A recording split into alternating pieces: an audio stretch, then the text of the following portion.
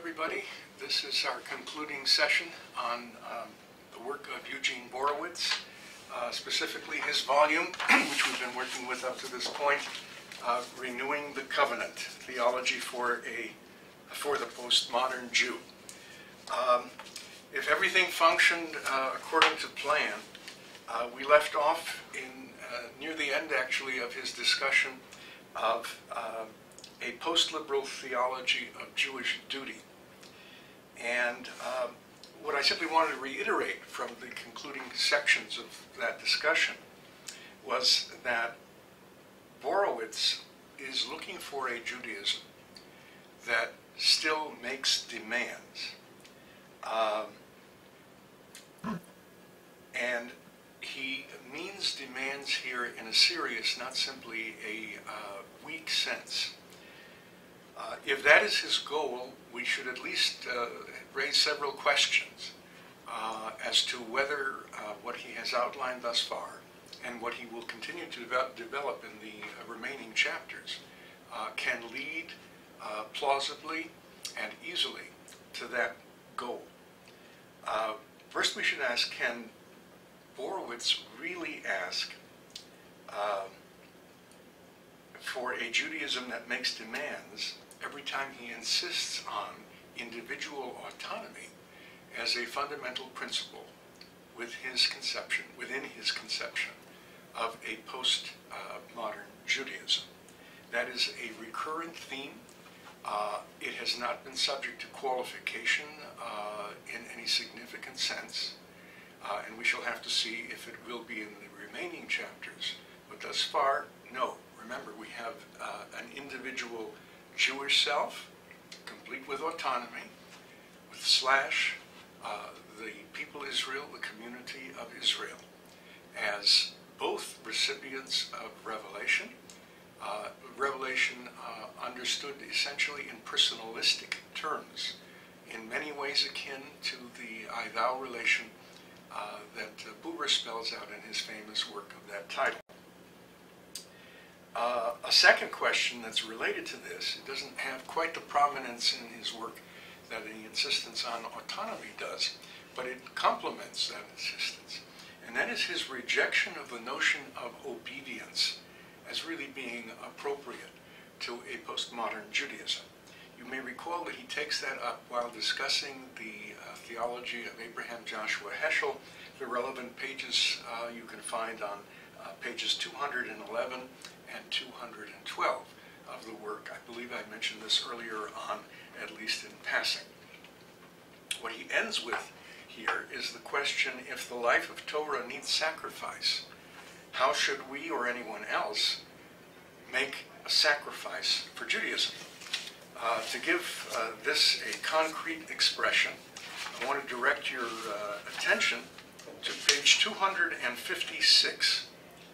I am on the first full paragraph of the page, approximately, well, I'll read the full paragraph, it's relatively short.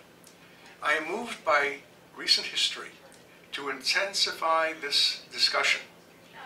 Might martyrdom ever be required of contemporary non-Orthodox Jews? I pray wholeheartedly none of us ever faces such a situation, even in the skewed ways that our world might present it.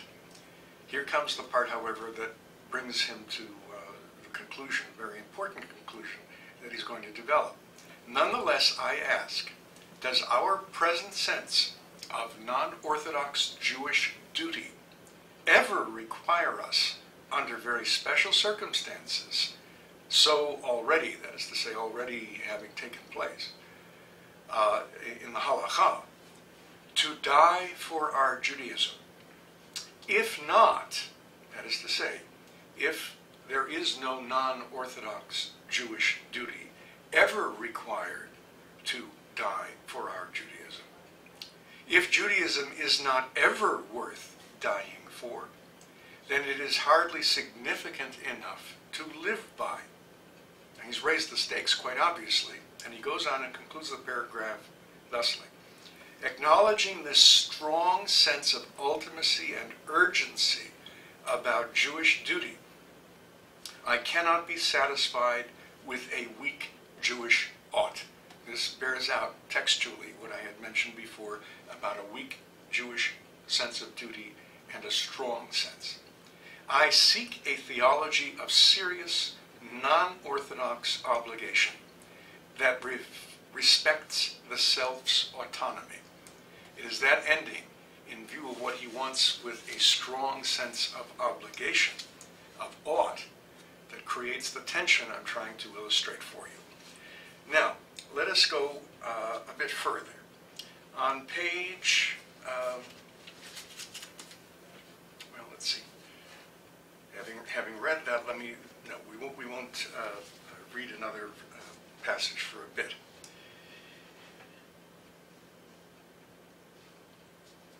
The problem that we've just identified, the desire for a strong sense of ought and respect for individual autonomy of the Jewish self, is a problem that ultimately lies at the core of any form of religious liberalism.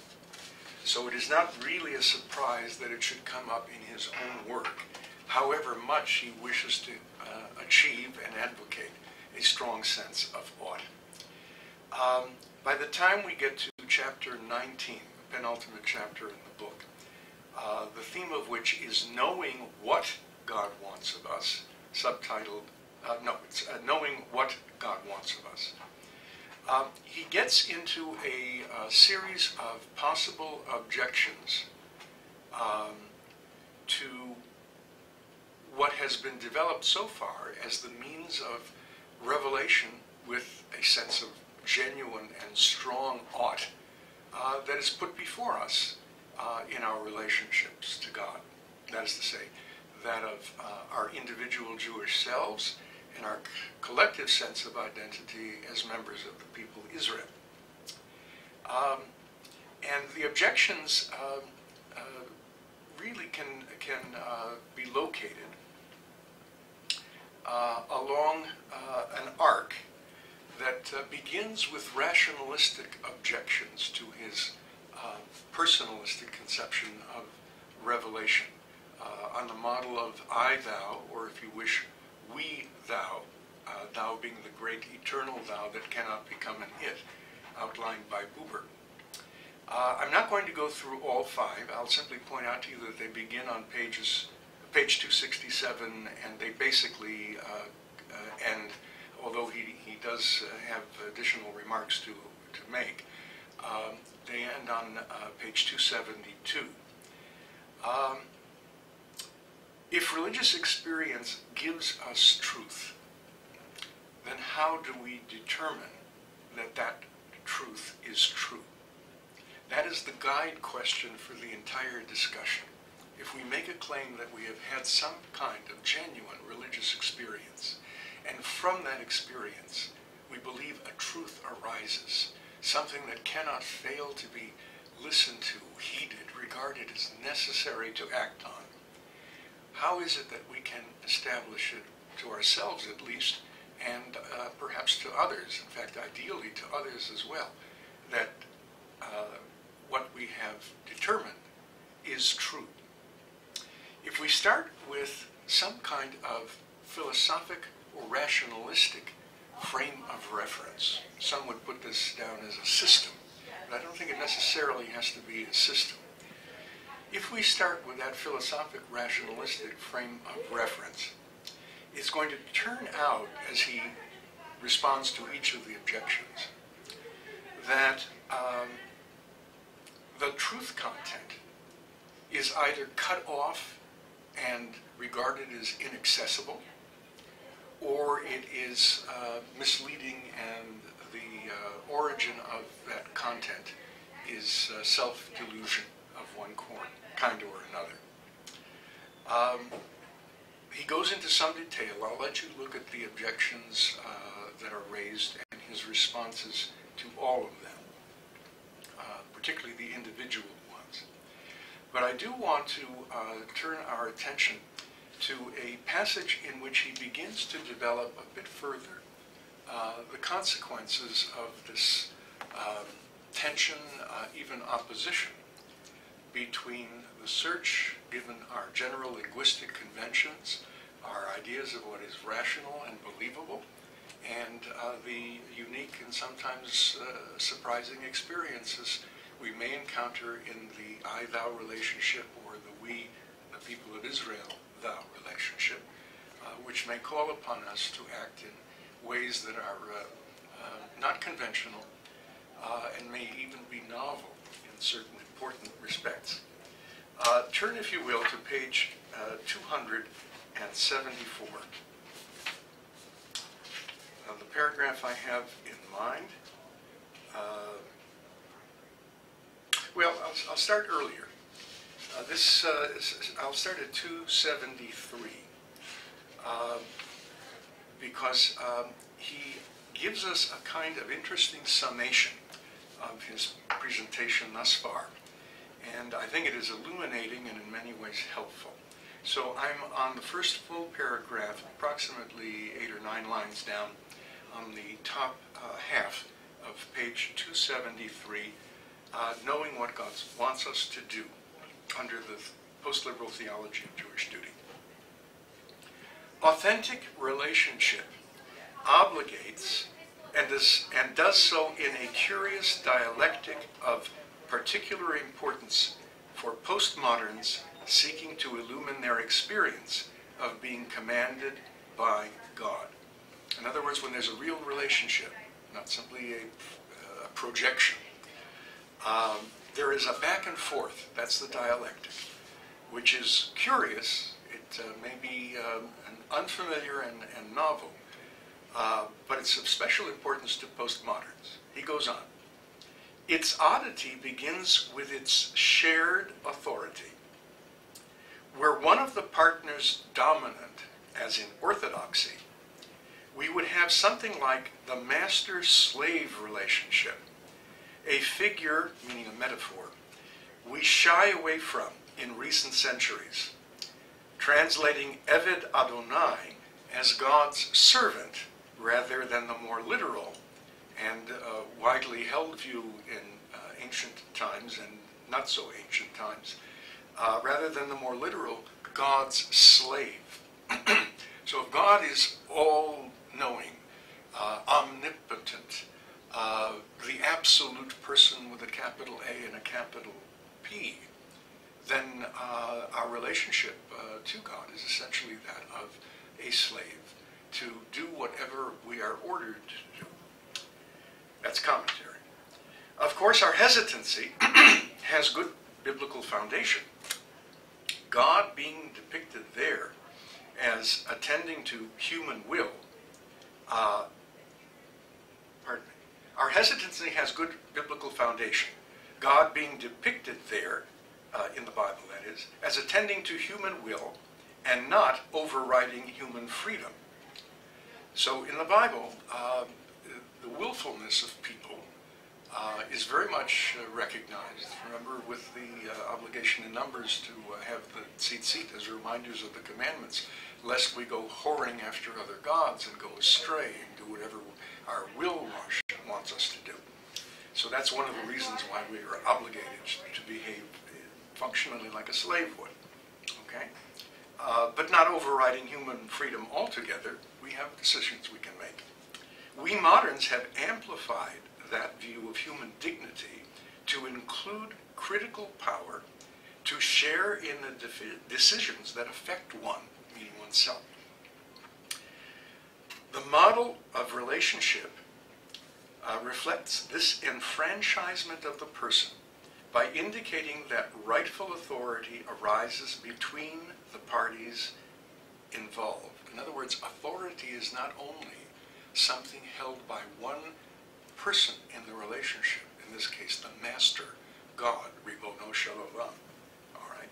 It is between the parties. It is shared authority.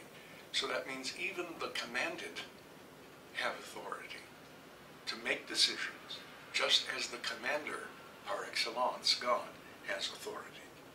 What they mean to one another, just who they discover themselves and this other to be in this relationship, the special depth and quality of what has and now continues to transpire between them, all these exercise normative power on them. In other words, many factors influence the relationship in who will listen to what, who will accede to what, who may contribute what. For to be true to one another, they must carry the meaning they have gained from their relationship into deeds. Inaction or unseemly behavior damages, perhaps destroys, what they have meant to one another. What we have seen in this paragraph so far is a movement from a pre-modern conception of the commanded as absolutely obligated to fulfill what God is understood as the authoritative commander par excellence to do, and that is the pre-modern view, to one that gives authority to both the commander and the commanded, autonomy even to both as well. God has autonomy, and likewise so do human beings. And that is distinctive of the modern period, which basically freed people from serfdom, from all of the medieval models and pre-medieval models of obligations to absolute monarchs, emphasis on the word absolute. So we all have that dignity. The Bible even respects something like it, even in ancient times, as does rabbinic literature. But even that is contained to a great degree compared to what has developed in modern times. Let us read on now and see how this is developed. Curiously, too, they do not surrender their autonomy in all this, though its connotations have somewhat changed. Each party to the covenant, God on the one hand, human beings / the community of Israel on the other. And the human beings are the Jewish selves that he's spoken about consistently now. The connotations of their autonomy have somewhat changed. Now the self, and he supplies the Greek word autos, like autobiography, the biography of oneself. Now the self, paren autos, discovers its duty in the relation with the other, not as in Kant through universal reason. Notice the contrast. Kant could lay down a principle like the categorical imperative. Act on that principle which you can will without contradiction to be a universal law. Or the principle to treat others as ends in themselves. Both are formulations of the categorical imperative. That is going in accordance with reason alone. No other considerations, especially not personal considerations, enter into that calculation of how you go about fulfilling the categorical imperative. What makes it categorical, it binds all persons, all the time. No individual circumstances, feelings, background, preferences, aspirations, hopes, fears, or anything else counts. It's universally obligatory. Okay, here the law, nomos, arises. That is to say, a law that is between the parties, from what freely passes between two fully dignified selves. Whose selves? The self of God and the self of the Jewish self of the individuals commanded. Neither subordinate to the other. That's a rather strong statement on his part. Each making its claim on the other simply by the act of relating. If you think of the I-thou relationship as a love relationship, then subordination really is, if it's either out of the picture altogether or it's marginal. Think of a friendship, think of a marital relationship, and there are other ways of illustrating it as well. So this is what he's trying to get at in this essentially modern and possibly also postmodern conception of personal autonomy involved in a personal covenant, not a categorical rational covenant or contract. Formally, this equal participation in the relationship transcends other status differences between them. In a family, for example, one may love in this personalistic fashion persons to whom one customarily defers, or who, for whatever honest reason, look up to one. Think of parents and children. or adult children vis-a-vis their parents, grandparents, or even great-grandparents, okay? Genuine relationship can occur despite such difference in status without compromising the worth that inheres in each of them singly. You see how he's developing further and further different ways of illustrating the notion of genuine relationships where we can learn from each other, even be called upon to respond to each other, sometimes with not a word being said, by the way. It was just the experience of seeing the other in a situation, or feeling the other in a way that is unique to our relationship. Okay? So genuine relationship can occur despite such difference in status, without compromising the worth that inheres in each of them singly. Just as a relationship with someone one highly esteems will have a special normative effect, wholeheartedly loving God, the one God of the universe, will most powerfully command us, albeit by our personal response rather than by God's verbalized mandates. In other words, if we work with the analogy of the human relationship within a family or between friends or in other possible types of illustrations, where there is response, there is encounter, there is a sense of what is expected or needed, and we respond to it, the same can apply and should apply in our understanding of the relationship between we as Jewish selves in covenant, together with the entire people Israel, in covenant with God. Okay? I'm on the top now of 274, and we'll bring this part to a conclusion momentarily.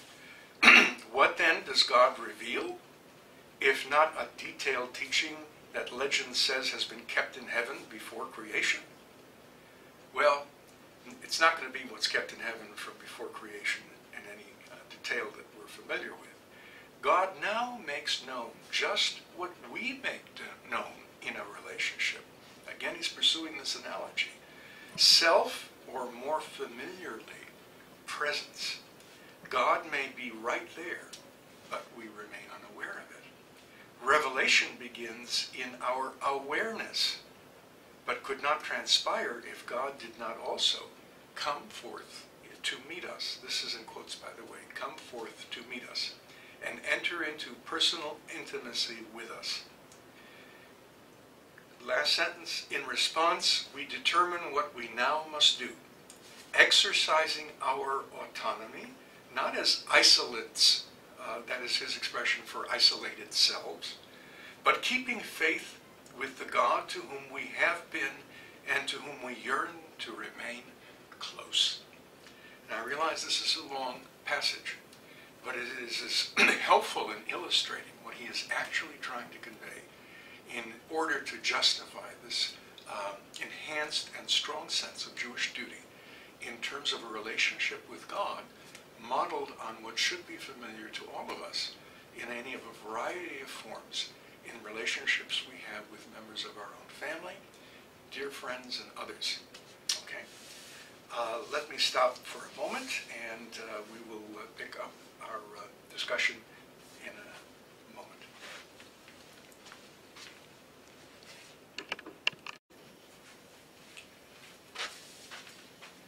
Now, I indicated earlier that there was another objection that he raises, quite apart from the role that is played by philosophy and the exercise of reason in evaluating whatever experiences we have, personal and non-personal, which basically, both Buber in certain ways and Borowitz likewise, is suggesting that we put aside as simply inadequate to being able to access and experience this unique kind of relationship with God that is described here in Renewing the Covenant. That second objection is essentially this.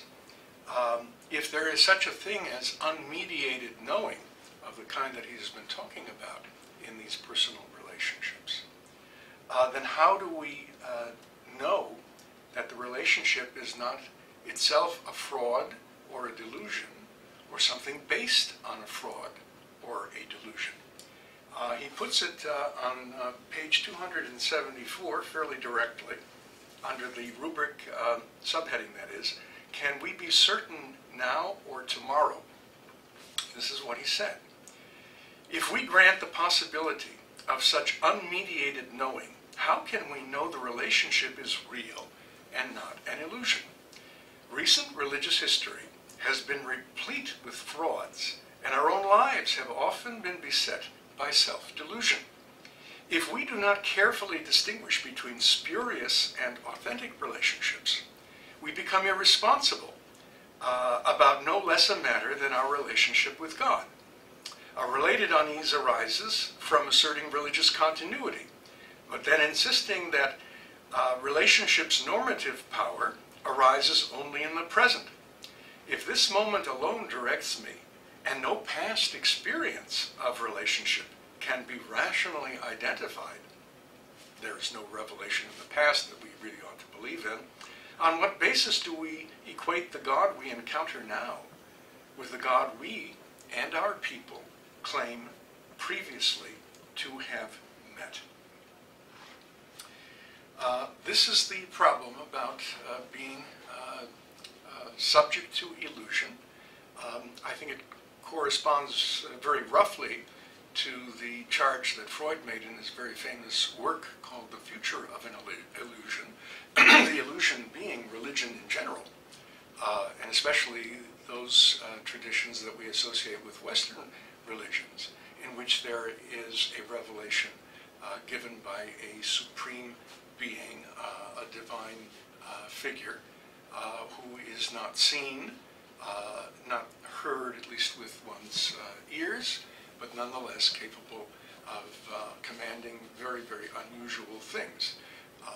Our own personal experience with at least the problem probably comes up in a less overwhelming context whenever we have to face dealing with the interpretation of the Akedat Yitzchak in Genesis 22, simply for sermonic purposes. But nonetheless, there has been serious thought devoted to that chapter, and to his credit, Dr. Vorowitz, while not taking up that particular issue, is raising the objection that needs to be dealt with. So what he says is twofold. I'm going to go to the last paragraph on 274, read it and comment with you, and also a bit into 275, where he develops the analogy we've already been working with a bit further, and I think in an interesting and helpful way. I'm focusing on these passages deliberately, even though they are extensive, simply because I think they will help you in understanding his general direction of thinking with illustrations that are credible and plausible, at least to a degree, and maybe to a very considerable degree, that you can communicate in both your teaching and your own reflection. So what he points out in that last paragraph on 274 is, today, granting authority to rationalism, that is to say, any consistent system of rational thinking and principles that one can identify and itemize, today, granting authority to rationalism means accepting the assumptions of one or another system of thinking, with rationalists divided over what constitutes a proper rationalism, with that decision necessarily and therefore non-rational. A non-rational approach to a given topic cannot be dismissed out of hand as it once was. Here he's actually trying to undermine the objection that something might be considered illusory because it is called into question by a rationalistic system, be it a philosophical system, which is very naturalistic in its orientation. That would be one way. Dealing with, let's say, a psychological system, I've already given the example of Freud, who would say that the conception of God and even the experience of God is dealing with a projection that one unconsciously makes of a parental figure and inflated very vastly by characteristics and qualities that go well beyond our actual experience of a parent, but which nonetheless can be taken to be the voice of God. All right? So, his point here is that rationalists disagree with each other, and they cannot come together on what is persuasively the rationalistic system we should turn to. That being the case, the claims of someone appealing to the experience of the I-thou relation, even one over time, becomes at least more plausible than it used to be when one prevailing view of what rationality required was widespread. I should tell you also that this argument is not new with Dr. Borowitz by any means, and he would be, I'm sure, amongst the first to admit this. It goes back at least to the Middle Ages. Judah Halevi makes essentially the same claim with regard to the degree that the philosophers disagree among themselves. In ancient times, no less than in his own time, in the Middle Ages, we're speaking about the first half of the 12th century primarily. In that regard, they don't represent, no matter how insightful and how erudite and how sophisticated, they don't represent a credible and conclusive claim against the teachings of a revealed religion, even regarding the revelation itself. You can find that in part 1 of the Kuzari, rather early on. I think it's relatively soon after part 1, section 11. That said, let's see what he does with this as he goes on.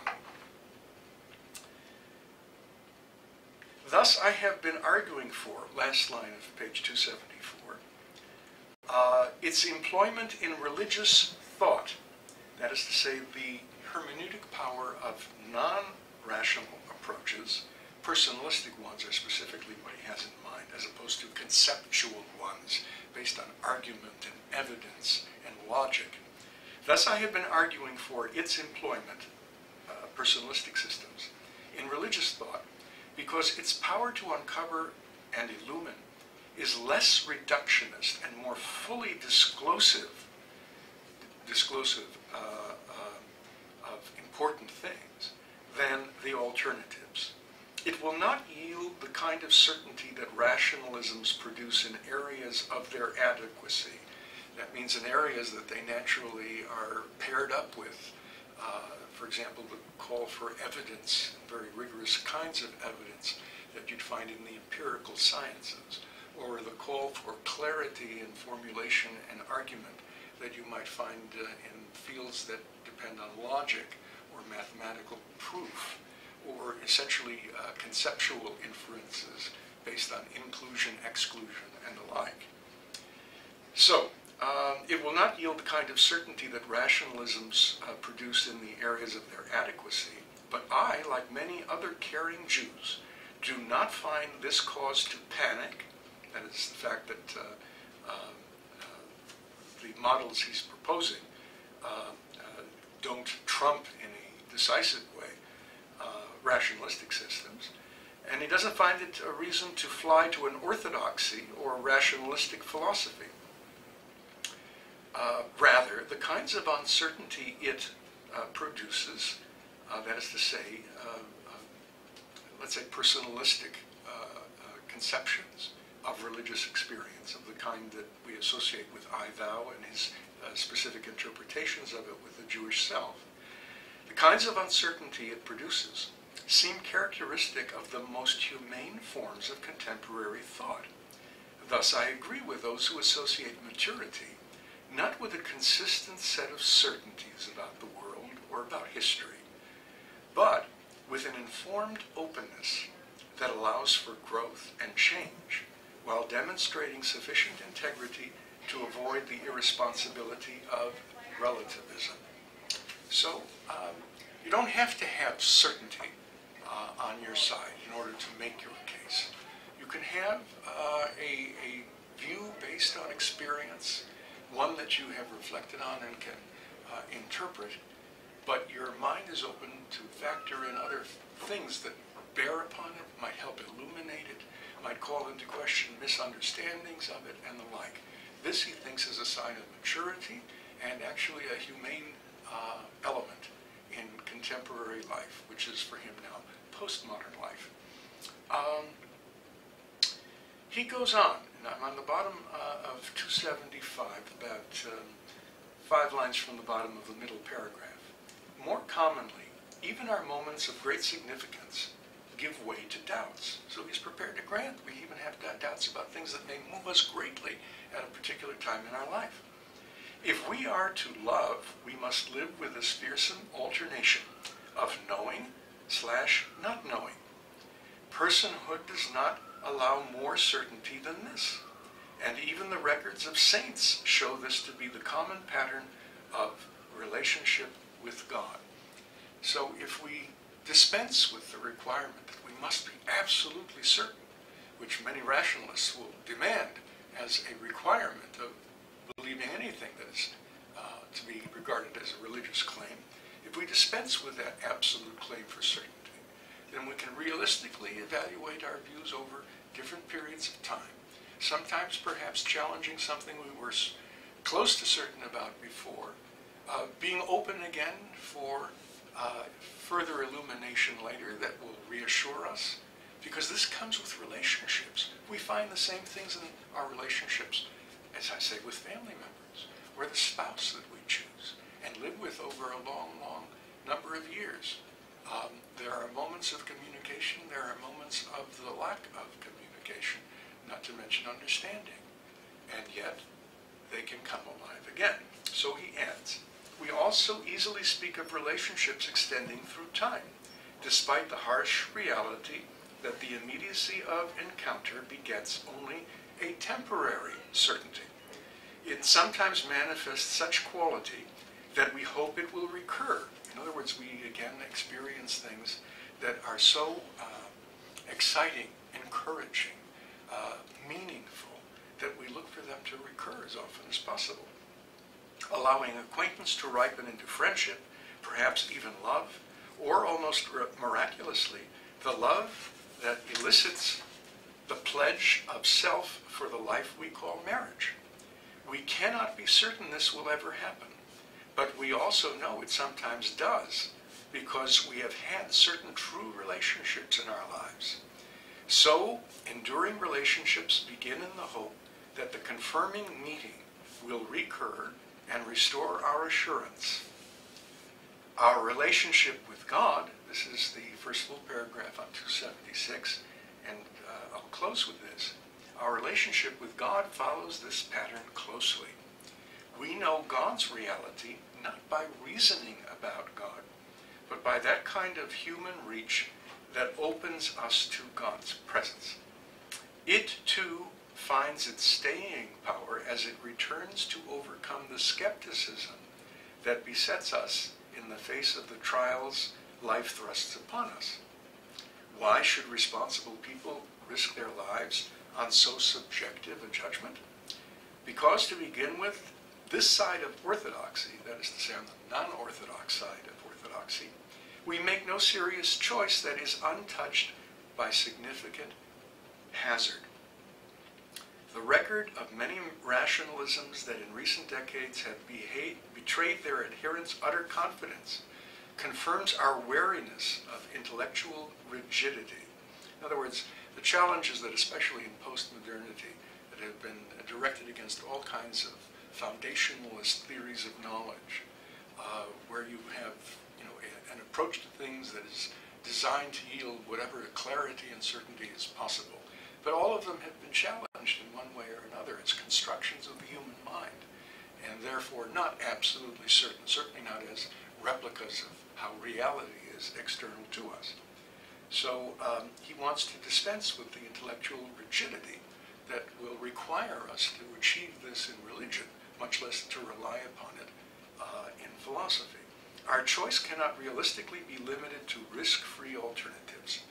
The best we can do is to ensure that the risks we undertake, here accepting the experience of God as self-validating, have safeguards that reasonably compensate for our mistakes, and we make them, and misapprehensions.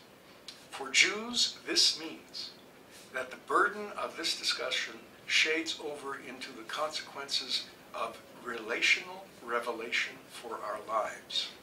a theme I will begin to discuss in this chapter and continue in the next. Okay, this is a very helpful and important elaboration of the analogy between the I-thou relationship in human relationships and the analogy with the divine human I, eternal thou relationship and we, community of Israel relationship with God as Borowitz understands it. So what comes out of it? Reason enters after the experience, not beforehand in the rationalistic system that it has to match up with certainty for certainty. It asks questions. It calls us to reflect upon what we have experienced, how we have interpreted what we take to be obligatory, and being open to further experience, both reflective in terms of our own initiative and personalistic, but coming from the divine presence in God, obviously, and even in human beings created in God's image. All right.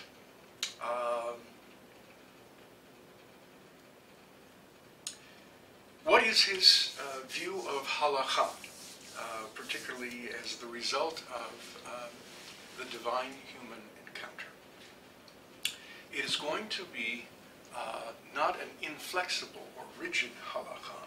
He takes to task and actually dissociates himself from the halakha that is traditionally associated with orthodoxy and ultra-orthodoxy, and likewise, I might add, from the halakha as it is understood within conservative Judaism. On page 282, he makes it clear that this is at most guidance.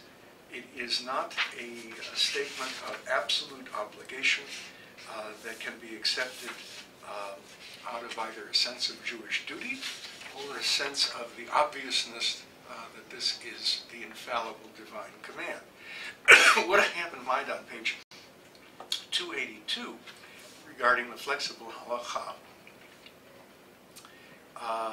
is the following. I'm in the first paragraph and I'm going to go a little bit into the second. It is disingenuous to suggest that we are only doing the same thing today. That is to say,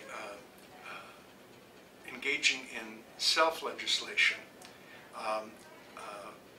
but unconsciously, so that it's autonomy in a different form. What he goes on to add is this: the sages never cite progress in ethical thought or historical spiritual growth, historical spiritual growth as a reason for halachic change. And we come to every question with a self-conscious openness to the possibility of innovation they would have deemed heretical.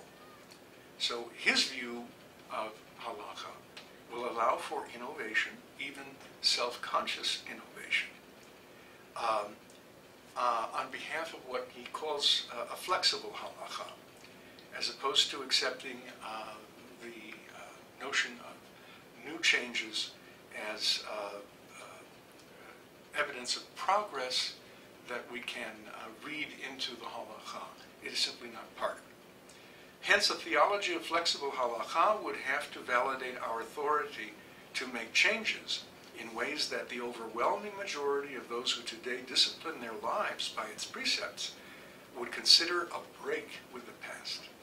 So, however much we would like to identify progressive lines of halakhic judgment, this is not what Borowitz sees as plausible for anyone who aligns himself with halakha as it is traditionally been understood. As a result of this theological impasse, he says, protagonists of the necessity of structuring non-Orthodox Judaism on a flexible halakha have sought to save their case by asserting either of two positions. In other words, those who wish to assert a flexible halakha, but nonetheless be loyal to the notion of halakha, have a way of presenting their case. He cites two conservative Jews of considerable importance, Rabbi David Novak, and the other, of course, is Rabbi Elliot Dorff. David Novak asserts that it is a dogma of Jewish faith that the halakha is capable of flexible application and development.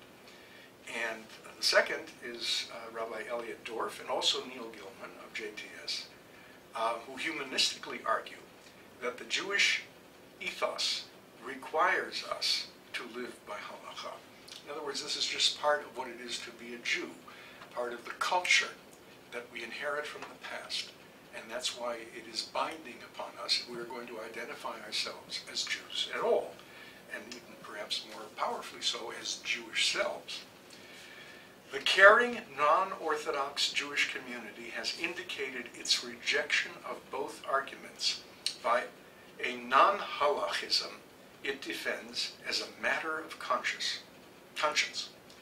As long as Jews continue to believe that a God-given dignity inheres in each single self, a halakha that can require the significant surrender of conscience will be unacceptable.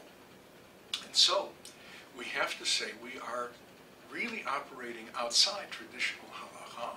We take what it has to say seriously, but we are prepared to treat it flexibly and to treat it innovatively. But we know we do this by standing outside of halakha as a system. Okay? That is what he is getting at. It is for guidance only. And with this, I'm going to conclude. This is the bottom of page 282. With so many Jews only willing to accept halakha as guidance, I am convinced that we have come to an end of the period when Jewish living could still be disciplined by rabbinic halakha. By contrast, I believe that the relational theory of revelation, I-thou relationship, we, eternal thou relationship, I believe the relational theory of revelation generates the possibility of creating its own pattern for giving form to Jewish life, its own, quotes, halachic, end quotes, structure. And I shall discuss it in the next chapter. What he is speaking for is a kind of progressive revelation, and I'm just going to conclude the entire discussion by noting the following. Halakha is only a source of guidance. Our communal lifestyle can be shaped by it, but not decisively governed by it. He argues for a non-orthodoxy in which the individual self is autonomous and the community is likewise autonomous, but, and this is an important but, shaped by the covenant, understood in terms of the covenant relationship, which is ongoing, unfolding, and thereby progressive. The autonomous Jewish self makes the determinations here. One's obligations to the covenant may lead one to reject the halakha, at least in given cases, and there are several that he names. I will mention them. You can find these on page 297.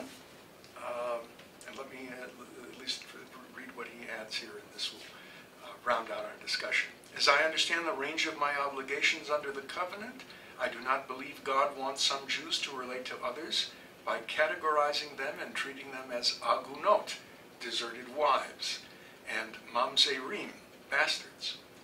Thus, I will abet Jews seeking to fulfill their covenantal responsibilities outside these laws. As a pluralist, I oppose any suggestion by the non-Orthodox that Orthodox Jews should be asked to compromise their understanding of God's law for the sake of communal unity.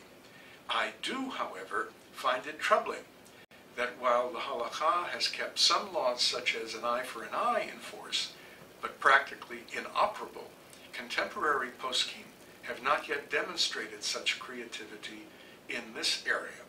The issue of women's rights in traditional Jewish marriage and divorce law disturbs Jews like me far more, because committed fundamentally to the concept of personhood, I consider women's equality a critical matter of contemporary Judaism.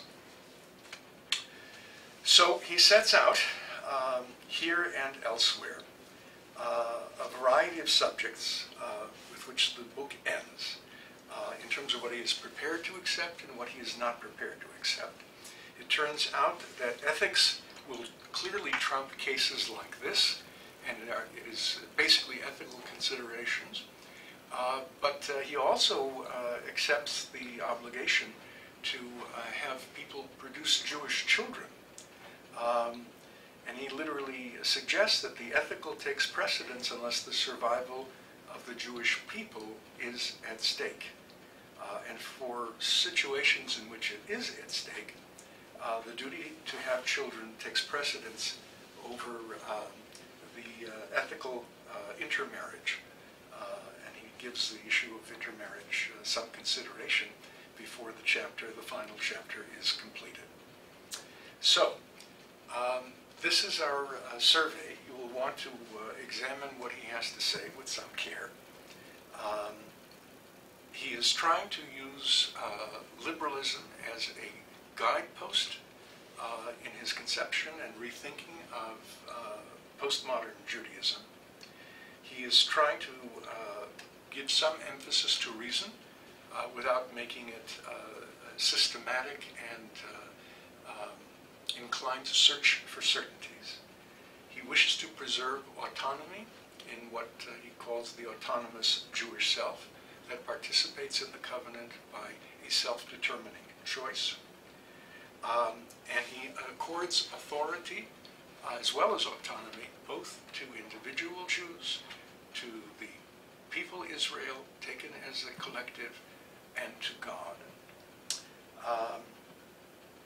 I think that is enough to summarize it. I hope at least the majority of what has been said and reviewed here is tolerably clear, and we can consider this segment of the material on renewing the covenant concluded.